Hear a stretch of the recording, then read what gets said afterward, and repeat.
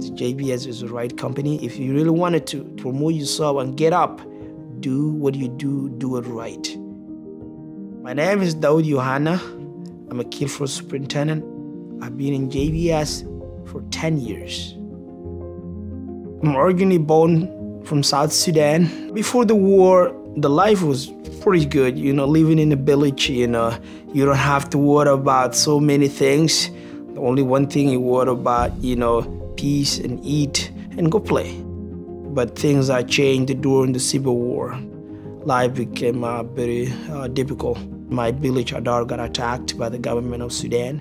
It took us a long, long walk to get to the refugee camp. End of the 2005, December 27, they report us to come to United States of America. May 11, that's when I started.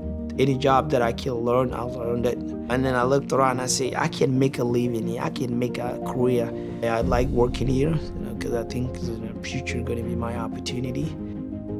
My boss, which that time is a superintendent, he came talk to me and said, hey, I have a supervisor spot coming up.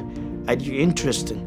And I'm a person that I told him, it's going to be challenging, but I'll put all my effort, and with your support, and I think we can do it. My responsibility, being a superintendent, set up the floor on the right way. My wife was working on the head drop, so I was a floater, and then we met up. We had our first daughter, and then we married.